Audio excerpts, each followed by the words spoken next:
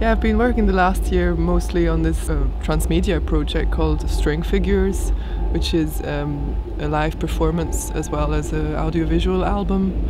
So there's many collaborations in this project since it's different disciplines, and so there's Alessandra Leon, who's co-directing the album, and she's a film director.